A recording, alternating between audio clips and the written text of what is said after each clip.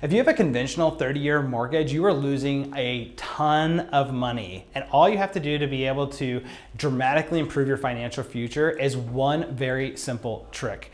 And this is what it's called. It's called a first position home equity line of credit. Let me break it down for you a little bit more about how all of this works. So if you have a conventional mortgage, what you do is you have your 30-year note and you're paying off every single month, that one payment.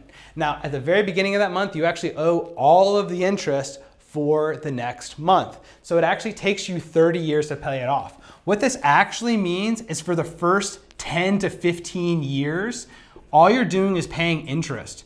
So basically what you do is you buy the bank a house first, and then you get to buy your own house after that. Now there's a much better way to do this that's much smarter, and it's accepted in Australia, Europe. It's actually the standard in the rest of the world. We just don't see it very commonly used here in the United States, and it's called the first position HELOC. First position means it's your primary mortgage. This is the financing vehicle that you would use to be able to purchase a piece of property, and it gets you up to 90% of your loan to value. So if you have 10% down, this is how you can pay off your primary residence in 3 to 7 years just by changing one thing. And it's using the first position HELOC instead of a conventional mortgage. And let me show you exactly how this works.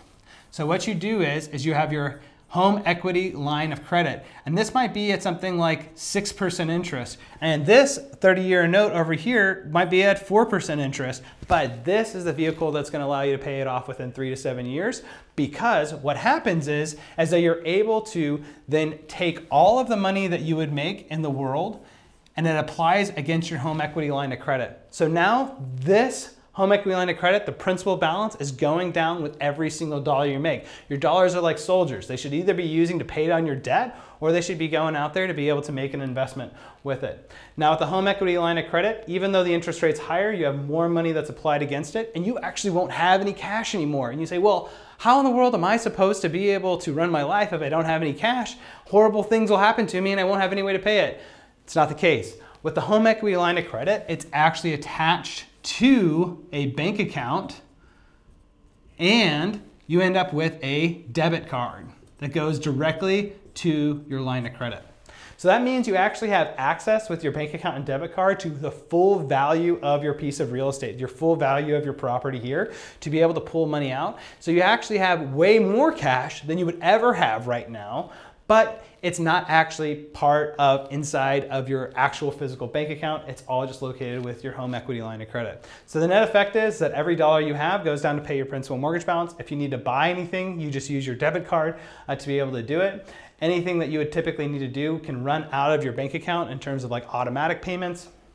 And the only thing that you have to worry about with using this type of strategy is if you're an undisciplined spender. Because if you're an undisciplined spender, you actually have access to all of the equity in your house and you can spend all of the equity of the money that you have in your house, which means that you'll never actually end up paying off your house. If you're disciplined though, what it can mean is that you're paying off your house within 3 to 7 years and you'll be riding off to the sunset being a financial genius. By listening to these videos, looking at the Royal Legal Solutions blog, and listening to the REI Nerds podcast, I can guarantee you that you're gonna know more than 99% of any of the real estate investors you're ever gonna encounter. This is gonna make you the smartest guy in the room. And who comes to see the smartest guy in the room? Everybody else that wants to do a deal. If you really want to create yourself to be a magnet to attract other people to be making great deals with, you gotta have the best information. And that's what I want to give to you. Subscribe, come to our website, listen to what we have going on. I can get you there.